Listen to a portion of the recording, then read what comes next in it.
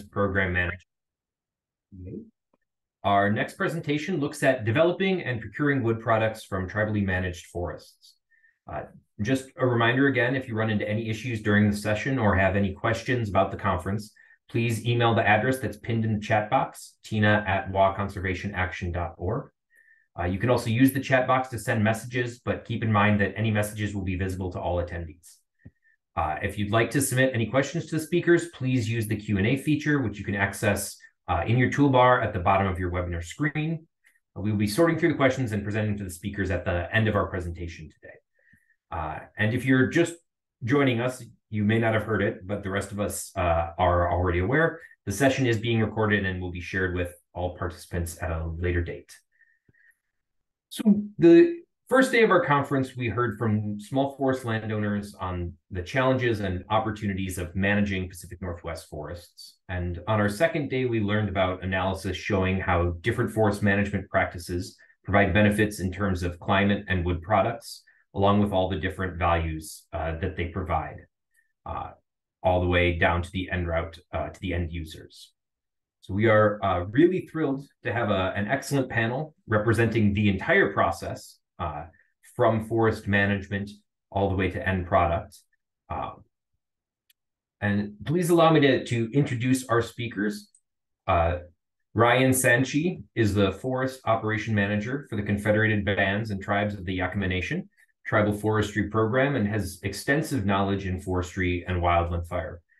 As the Forest Operations Manager, he oversees the planning and administration of the fee lands, collaborates with other agencies regarding forest management within Yakama Nation ceded lands, works on Yakama Nation's Tribal Forest Protections Acts, and 638 contracts with the U.S. Forest Service. Ryan has previously worked as a timber sale officer for 5 years with the Bureau of Indian Affairs and as an assistant fire management officer for Yakama Nation Fire Management for 9 years, where he completed Technical Fire Management 25. During his wildland fire career, he obtained certification as a Prescribed Fire Burn Boss 2 and Incident Commander 3, and has experience as an interim fuels manager. Also with us is Brad Rodakowski. He's the president of Prime Forest Products. He has over 40 years of experience growing up with a father in the industry. Brad is the second generation, having worked his way up through the lumberyard to being the owner of a successful company. He is committed to creating a solid foundation for the next generation of lumber professionals. And Brad loves spending time with his family, as well as outdoor activities such as hunting, fishing, and adventures with his sidekick, Timber. And finally, we have Steve Rigdon, who will be hopping on shortly. He's the general manager of Yakama Forest Products, and which is an SFI certified operation wholly owned by the Yakama Nation, and is a former Yakama firefighter. So we will start with Ryan's presentation. Ryan, I will hand it off to you when you're ready. All righty.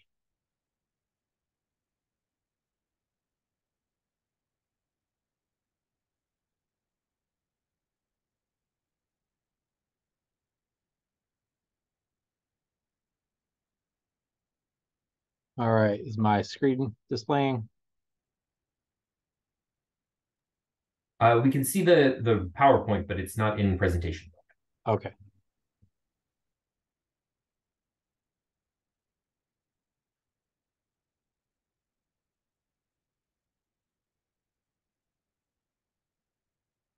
Hi, my name is Ryan Sanchey. I work for the Yakama Nation. I'm a Forest Operations Manager. And so the Yakama Nation, compared to Washington State, reservations down the south central part of the state. It has ceded areas, which are usual in the custom rights to hunt, fish, and gather. It's about 14 million acres. Goes from the north part of Chelan County, almost to Canada there, clear down to the Columbia River to the south. It's made up of 14 tribes and bands, approximately 11,000 members. Was formed under the Treaty of 1855. We're a federally recognized tribe and a sovereign nation. The reservation is about 1.4 million acres, has about 650,000 acres of forest. The forest provides for both natural resources and cultural services to the Yakama people. And within the forest, on the reservation, the management is done, kind of is two-tiered. There's the Bureau of Indian Affairs, branch of Forestry on one side, and then the Yakama Nation Department of Natural Resources kind of on the other. And then I fall under the Yakama Tribal Forestry there. Under Tribal Forestry, we have our fee lands and off reservation. Track D is a portion of the southwest corner of the reservation, kind of the Glenwood area. And we have a recreation area that's open to the public. The rest of the reservation is closed to the public. Kind of our forest management, the history on the Yakama. 1925 was the first commercial timber harvest. It was the first sale. There was a pine butterfly outbreak. And then 1942 was the first timber management plan here on the Yakama. 1991, our forest development program started. And it was the first 638 contract in forestry that allowed the Yakama to contract the work of the Bureau of Indian Affairs. And then later in the 90s, that's when Yakama Forest Products got started. Started a small mill and a large diameter mill in 02. And then the tribe decided 638, the fuels management in 02. And then in 2005 was the next updated and the most recent forest management plan. Was developed and passed by Tribal Council. 2007, fire management was also 638. So the Yakama Nation contracted to do the functions and jobs of the Bureau of Indian Affairs on the Yakama Reservation. In 2012, I think I mentioned earlier, we are Sustainable Forestry Initiative certified. We are SFI'd. We do yearly audits and maintain our certification. In 2021, a couple years ago, we started revising our forest management plan. Kind of the forest is broken into few parts. The green part there, the 650,000 acres is the forested area. Then you see the agriculture is the lower valley, a lot of farming. That's where most of the municipalities and towns are at.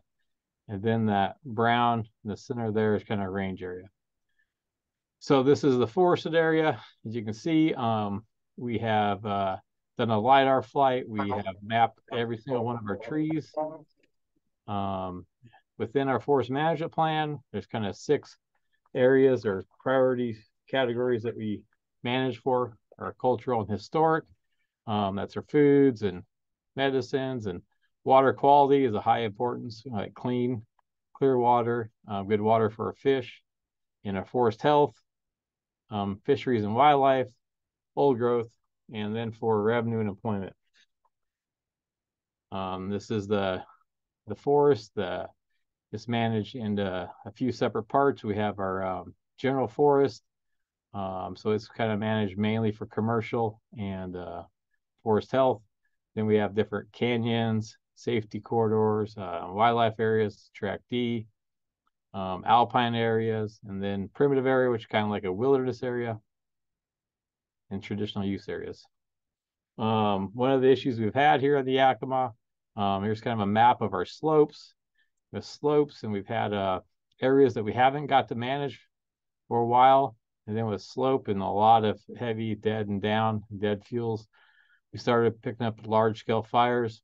This is in 2013. We had our mile marker 28 fire. It was about 26,000 acres, with 19,000 being on the Yakama Reservation. And a few years later, in 2015, we had our Cougar Creek fire.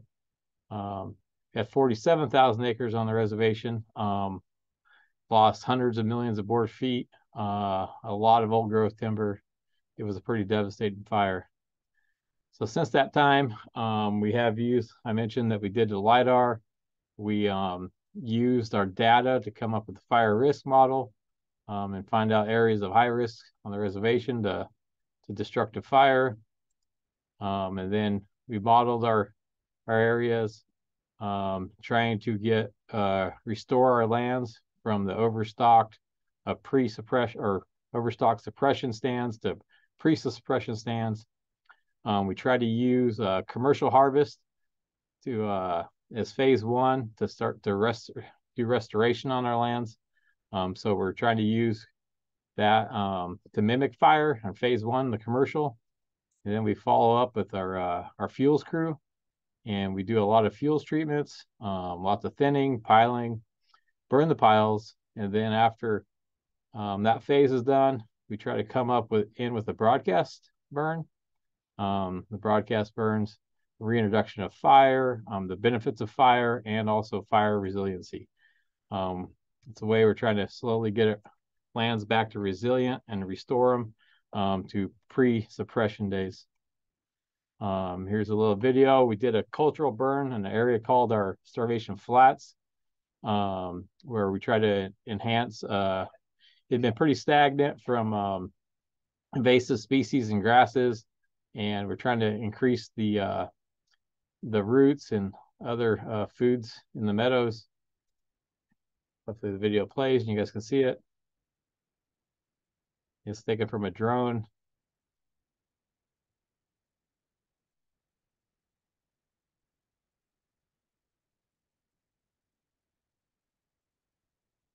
So our fisheries program has also been doing a lot of work in these meadows to try to increase the water table there.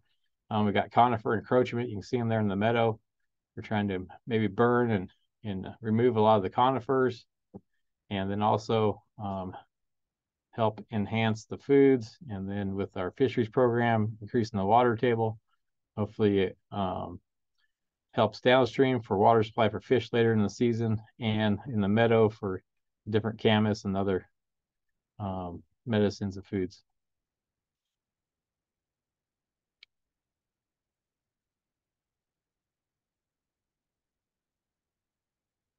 The end of my video. So this is post burn. You see the camas and everything came in really nice. And that's the end of my section. Now I'll hand it back.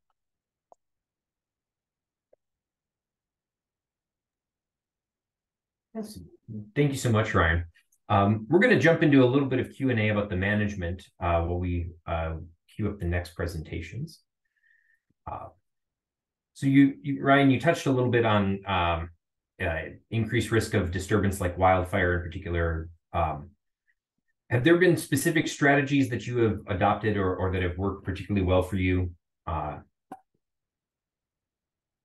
On strategies for forest management strategies over the decades to improve wildfire resilience. Oh yeah. So like I kind of stated, we kind of go in with mechanical treatment first, kind of break the overstory up. We try to go back to model pre-suppression days. We found out what the forest was, and then we're working to get it back there. We can't do it all in one big quick shot. 650,000 acres. It's going to take several years, but so we're trying to increase scale. We just basically want to enter with the machines to reduce the risk and remove all the fiber that we can and not put it into the atmosphere. If we can take that fiber, work with Yakama forest products, they sell the timber cells to them.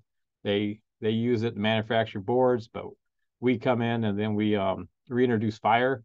And that way, when we do that first entry of fire, we kind of got some fuels treatments done to reduce the intensity of the fire. So we got more natural fire back on the landscape. And then it seems like, and then we try to do a maintenance burn about every 10, 15 years after. It seems places that we've accomplished this when we've had wildfires, fire intensity was really low. Surface fires had really good fire effects. Hopefully we can get to a point in time one day where we don't have to suppress our wildfires because the land's resilient to them, and we'll just hit the natural buffers. We're working with our fisheries department and trying to get a lot of our drainages to be more like sponges and less like wicks, so that way they'll check up the fires and have the natural barriers that had 200-300 years ago. Hopefully that answered your question.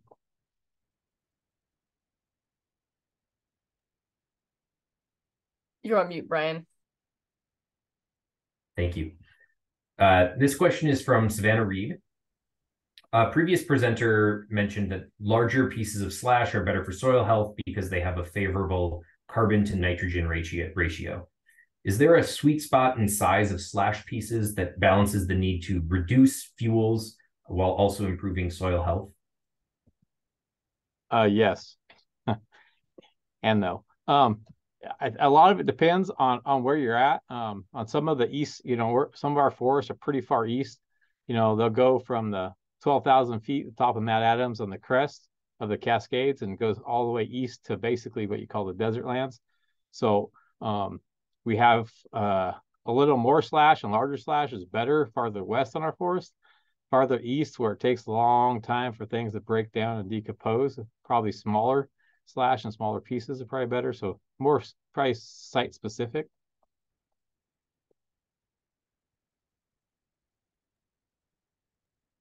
Thank you. So you mentioned that you'd entered into your first forest stewardship agreement with the Forest Service about 8 years ago. Can you talk through some of the challenges of reaching that agreement in general? Yeah. So within the ceded area, we have the Okanagan-Wenatchee National Forest to the north of us.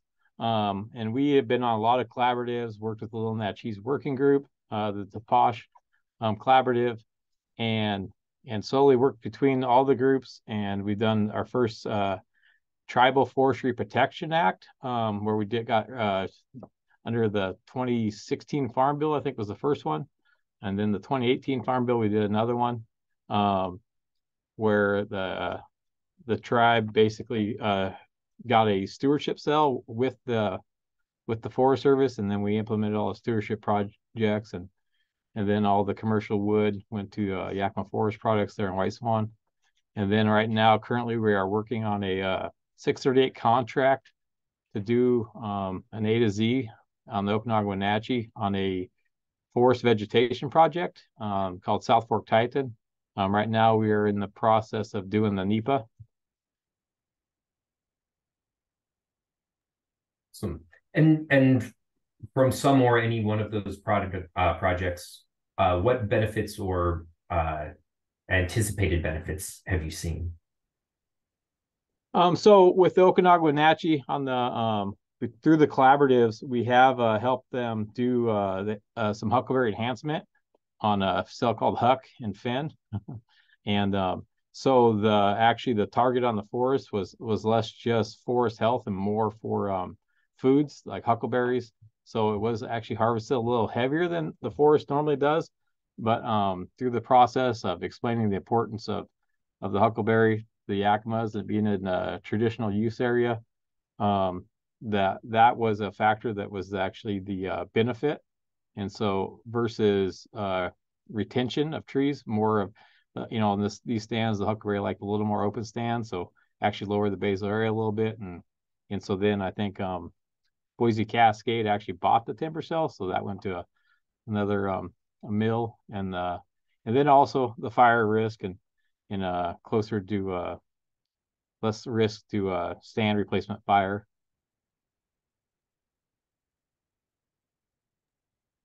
Thank you. Shifting gears just a little bit, do you feel the market rewards Yakama Nation's management practices, either in terms of better prices for your wood or access to markets or some other addition?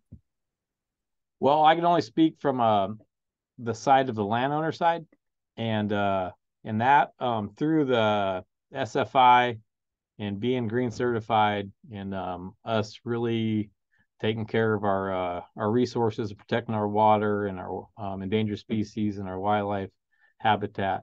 I think it gives the opportunity for Yakama Forest Products to hopefully market that wood and get higher prices for the way we manage our land. But that's a question for Steve. Well, thank you so much. Unfortunately, we got to keep moving along so that we can get through all of the presentations. So next we have Brad Rodakowski, who is the president of Prime Forest Products. There you go. Let's see here. Start video. What's going on here, Luke? Hang on a second here. There we go.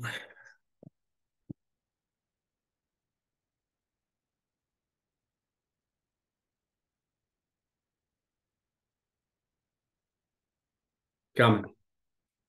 Got my tech guy here help me out. Okay.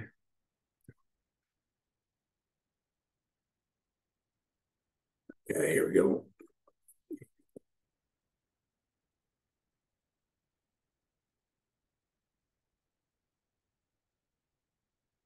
Okay. Wonder why there we go.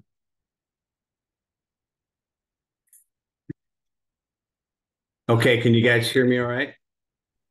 We can hear you great. Your presentation is still in the PowerPoint editing mode. Okay, hang on just a second. I'll get that.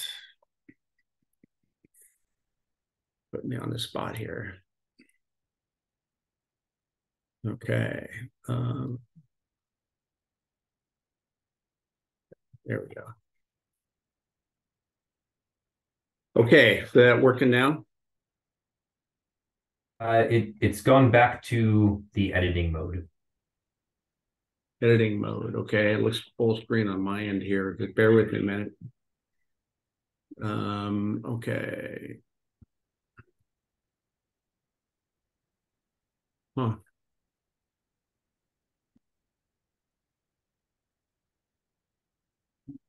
Here.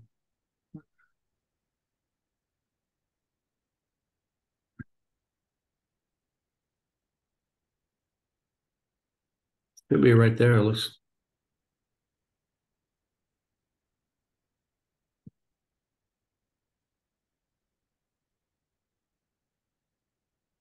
Okay. You don't have app matters. Still in that mode, huh? If you can't get it in another mode, I think we can make this work as well. Okay. All right. So yeah, I'm Brad with Prime Forest Products. Yakama Forest Products has been a key supplier to us for 15 years. So they're very important to our success as a company. Let's see, how do I change the screen here real quick? Oh, there we go. Okay. Bear with me a minute. I'm trying to get this started here. Sorry for the errors here. Okay, so we share what we do as a company with Yakama, and part of what we're doing here is our relationships with them. So we really focus heavily on our supply side, almost more so than we do on the customer side, because without Yakama or the mills, then we're not in business. And so what we do is we are what you call a secondary remanufacturing company, where we will take the wood from the mills and we will further process it for particular customers. This one here with Yakama, what we do is we supply lumber to a company called Velux in South Carolina. They're based out of Denmark over in Europe. They asked if I could help them source wood here in North America. And so in doing so, I was able to build a relationship with the Yakama tribe because they have the Ponderosa pine. They really like it because of the high altitude growth of the timber. And it's that better texture, so it mills better through the machine center to get a better recovery. So it's been very successful in that regard. So part of that is when somebody asks a question about certification, does that get you into some other markets that do not? In our situation, it sure does. So us as a company, we're real big on sustainability. And so we are that SFI certification, the PFC that Yakama supplies. With that, we're able to take that to our customer in South Carolina, Velux, because everything they buy has to be part of this certification lumber. With that, they've also asked us to be part of the CDP, which is the Carbon Disclosure Project out of the United Kingdom. And so for us to fall in this arena, we also have to make sure that we handle all of our wood as being certified. And so out of Yakama, they become a very important supplier of us on that certified wood. So it's been able to get us into some other markets where non-certified wood cannot penetrate. So part of that is that long-term relationship.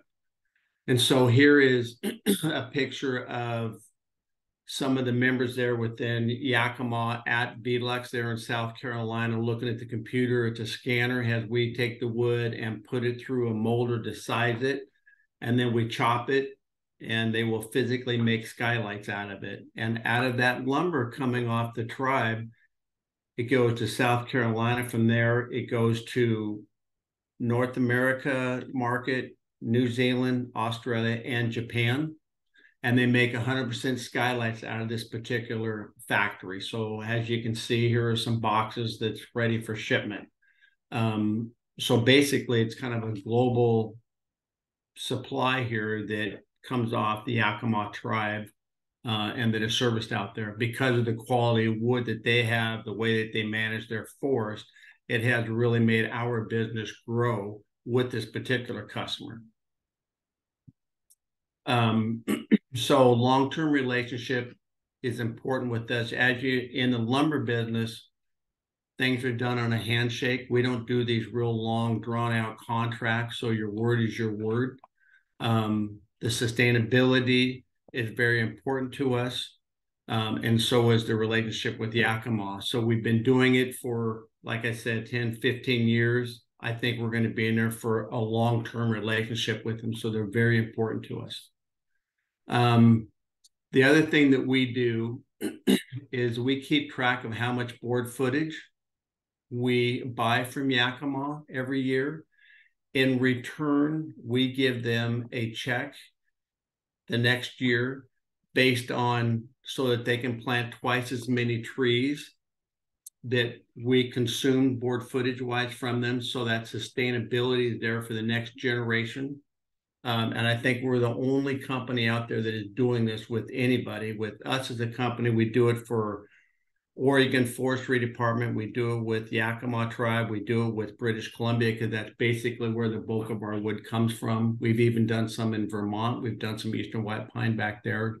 Again, as a company, we try to give back to reforestation and contribute to that fund so that we can have lumber for the next generations. So it's really important to us. So this is a picture here of Yakama's lumber. They're at Velux in their warehouse. As you can see, they are heavily committed to what Yakama does. So they've been really important for our market. And as the markets go up and down, there's different things you can make out of the log, maybe to get some extra money, and the times are really good. But when the market drops, there's things that you have a hard time trying to make some product out of that log to make it go away. The thing is about Velux and what Prime does for Yakama is we are there with them every month, year round. And it's been like that for a good decade. So we want to continue that strong relationship. And that's it on my presentation. Are there any questions? Yeah, thank you so much, Brad. We have a couple of questions coming in and a couple of that we got sent. What factors do you consider or prioritize in wood procurement? Are you hearing new questions or requests from your customers regarding climate change or the origin of your wood products? So they, as far as the climate change, everybody is aware of it. They really want to make sure that what we supply them as far as raw material, that it is coming from a well-managed forest. So it'll be there for, again, generations, not decades, but generations. So we really try to focus on that. I think everybody here in North America, for the most part, really tries to manage their forest correctly and accordingly. But yeah, so as far as the climate change, we're all concerned about it. Is it a natural thing? I think human might be help speeding it up a little bit, but I still think it's kind of a natural cycle that the world just goes through. So we're trying to adjust accordingly. And again, by doing that, we're trying to make sure we give back some money so they can plant twice as many trees as what we use to run our business from that particular region every year. And I don't know another company that is doing that. So it's a feel-good thing.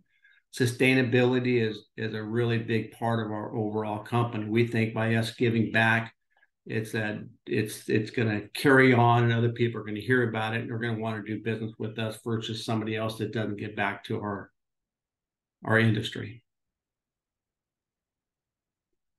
Absolutely. And would you mind expanding a little bit? You talked sort of about what influences your decision to do replanting. How have you made that operable? Well, we have a formula, and our sustainability person that works in the company, we have a department that does that. And as we're sitting here as a group and we're talking about, God, what can we do differently to give back to our industry? And all of us did a roundtable session and talked about why don't we do a field trip and see what it takes to take a pine cone to a seedling to the greenhouse to physically take it out in the woods and plant it. So I took the whole company as a group and we went out and did that process. And then we're thinking, okay, so it's great. We have a much better understanding what the process is. What can we do to give back? And so why don't we keep track of how much board footage we go through as a company, break it out in the regions where we're getting that wood, keep track of it, and then what does it cost Yakama Forest Products to plant a tree versus the Oregon State Forestry to plant a tree, and then calculate that and then take X amount of dollars and give it back to them. So that's what we've done. Last year, we gave Yakama a check for $24,000 for planting trees. So it's something we've done here as a company, as a group. And I try to keep everybody engaged to build a really good culture that everybody's involvement and voices are heard. And so that's how we came up with what we have. Thank you. We have a couple more questions, but we are running out of time. So I'm going to finish with one last question before we move on. How is climate change, you mentioned it a little bit, that it comes up often, but how is climate change factored into your long-term plans for sourcing wood products? Well, that's a really good question. So climate change, I think a lot of it goes back to how well the forest is managed.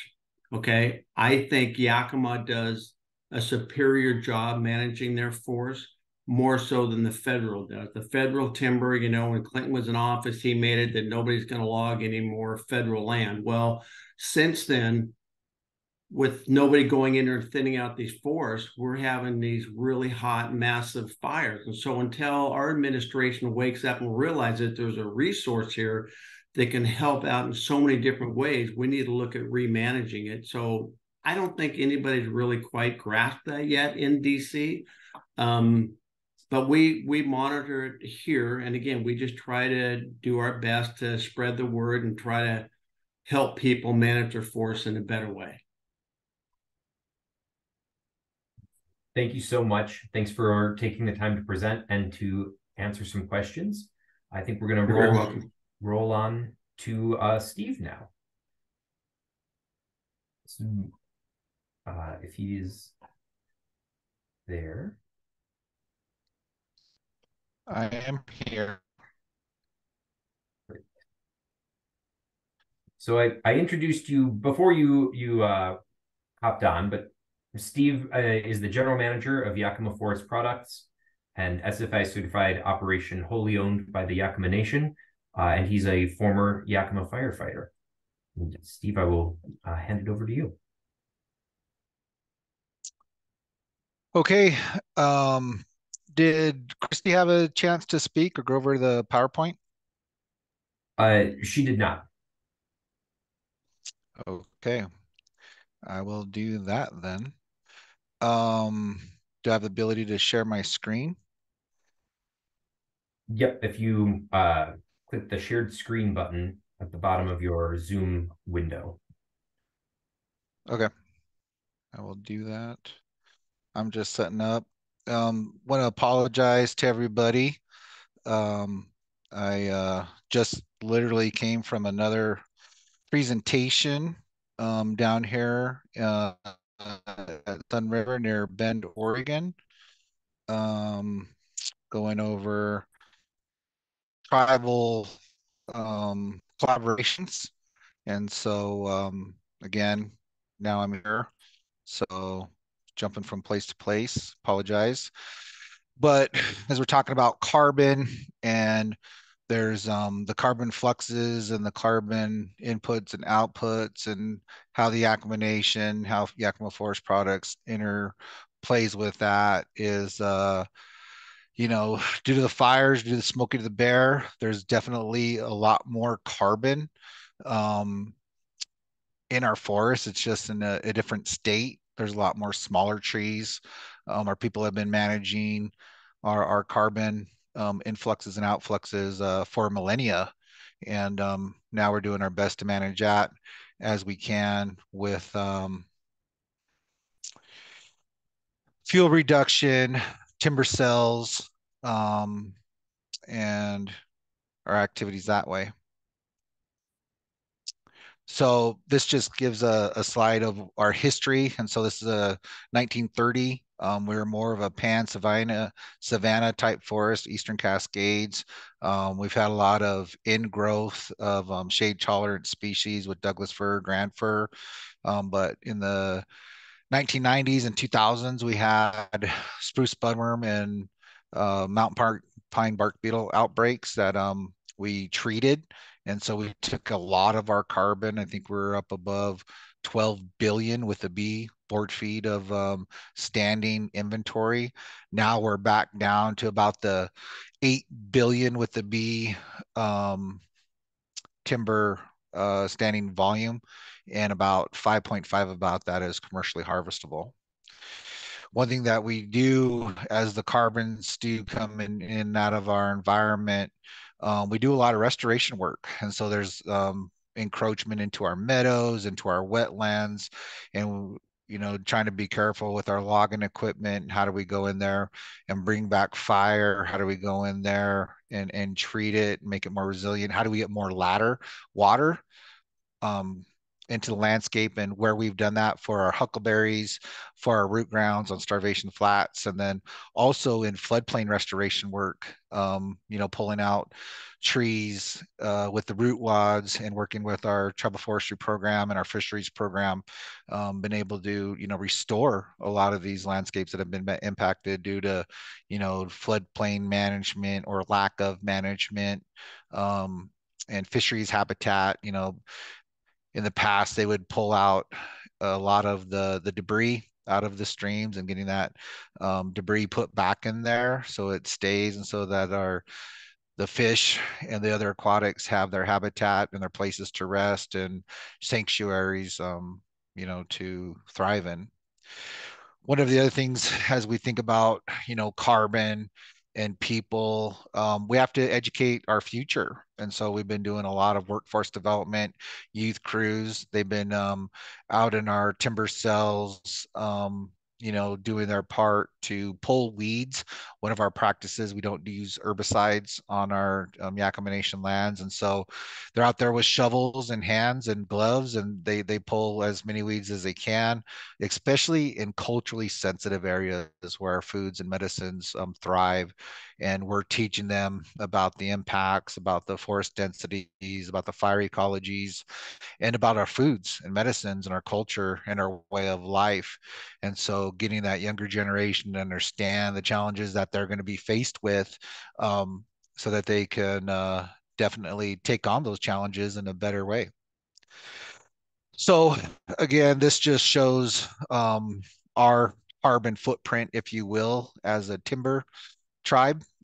We started logging back in the late 1940s, and it was more of a diameter cut, thin from above, size it dies practice up until the 1980s. And our tribal membership, they wanted to be more cautious and leave more of the, you know, stronger, fire tolerant, atypical crown for the feedstock. And so we looked at thinning from below approach, and with all the, you know, lack of disturbance and lack of fire, we had all that ingrowth that came in. And so we created a really good food chain, food ladder for Western spruce budworm. And that's what you can see, the spikes in the late 1990s through the 2000s. And we had a Western spruce budworm outbreak, and we really brought down our carbon footprint. But now with how we look at our forest and, you know, what's natural, what's not natural, what was happening pre-contact and the pine savanna, it's really difficult to get our membership to understand that our forests were more open.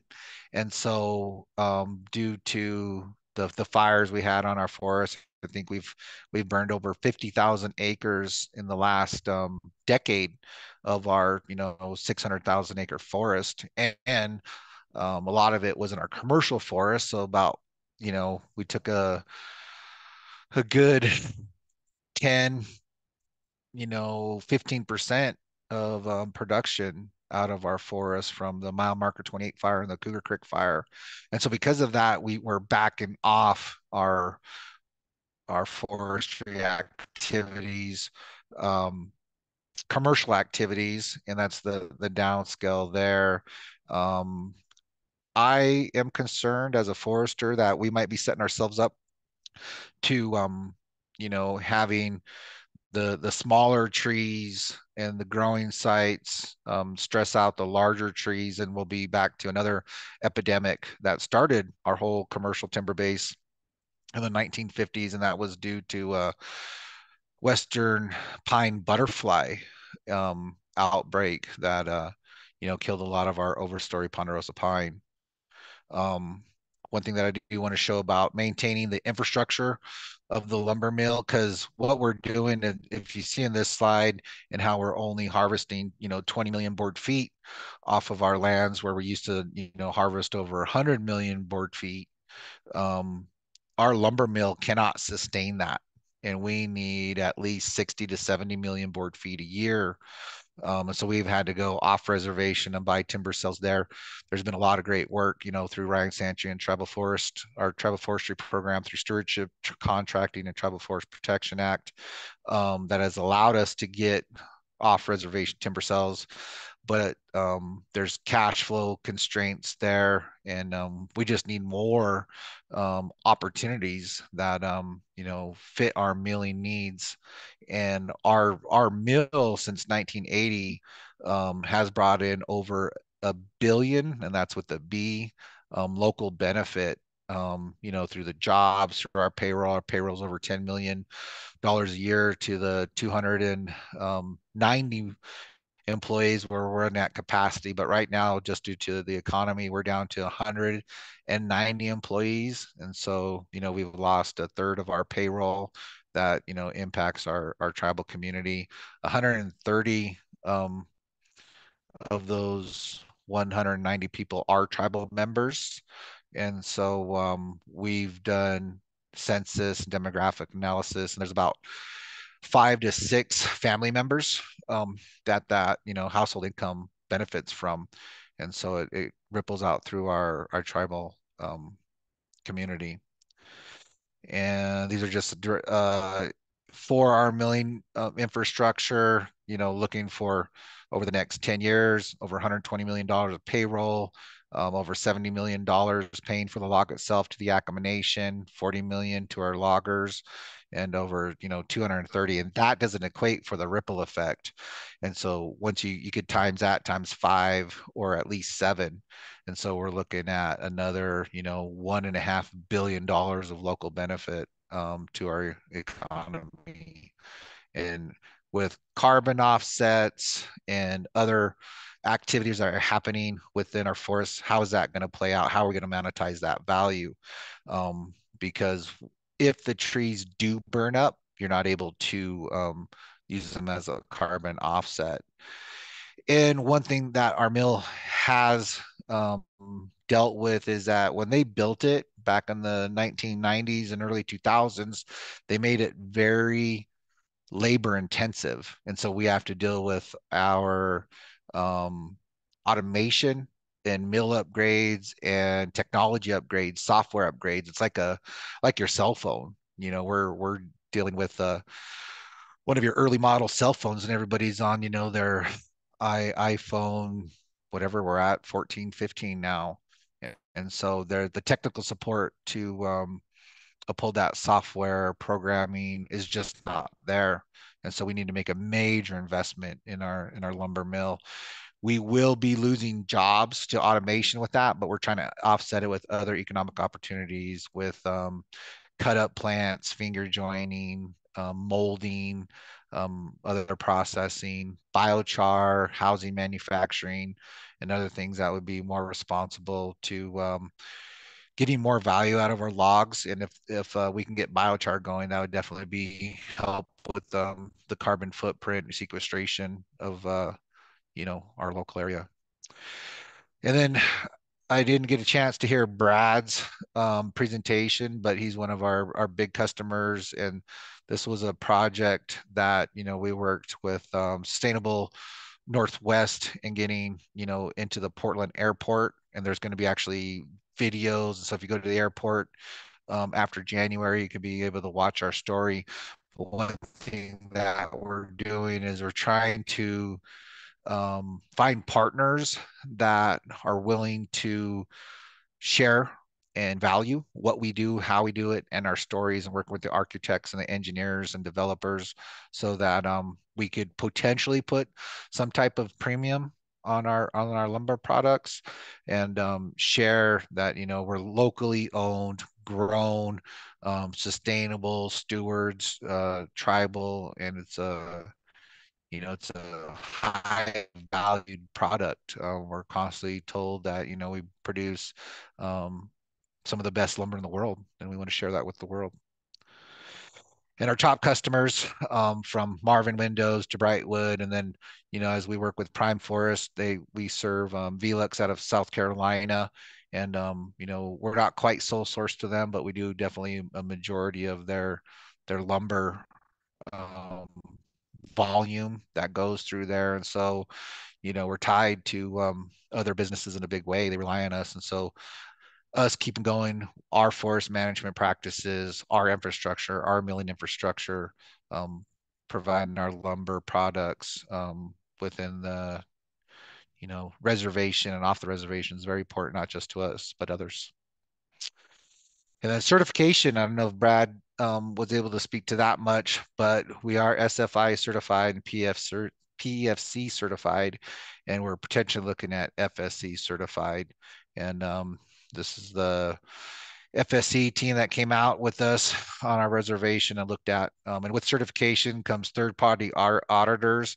I know as a tribe, we always share, it's nice that the industry finally caught up with us and our best management practices, because we've been working this way for a very long time, and we value the resource, the water, the air quality, the habitat, the foods, the medicines. And it's just, I wish there was a way for us to get that value without having to pay for it, but it's just the way the industry standard is. And so we'll continue to pay to play, but people do visit us, and we do share what we do. And so I would invite any of the participants in this conference, if they do want to come take a tour of the Yakama Reservation, our practices, you're more than welcome. Please contact us. to, because I know going through Zoom and slideshows just doesn't quite hit us home as much. And our way of life, and it definitely is a way of life. We see our foods and our medicines, the water, the roots, the berries, the deer and the elk that we that sacrifice their lives for us to sustain ourselves. These trees, the ponderosa pine, the Douglas fir, and the grand fir, they're no different. And we have to take honor and respect it. It's a delicate, precious gift, and you have to, take care of it that way so that it'll be there for many, many more generations. And climate change and carbon influxes and outfluxes play a vital role in that.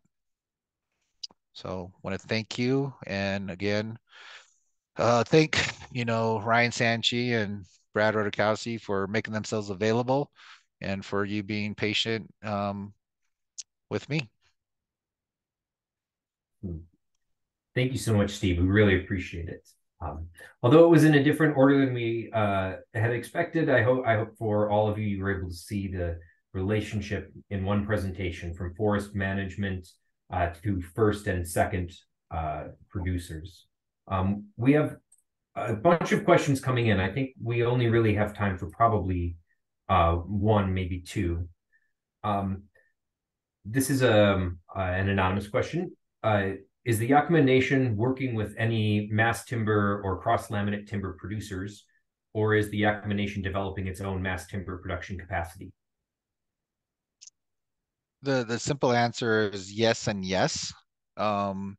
We've working with a couple projects for Central Washington University, also working on a project with Hewlett Packard, and I think there's another one that we're working on, and there's actually more interest in going to those spaces.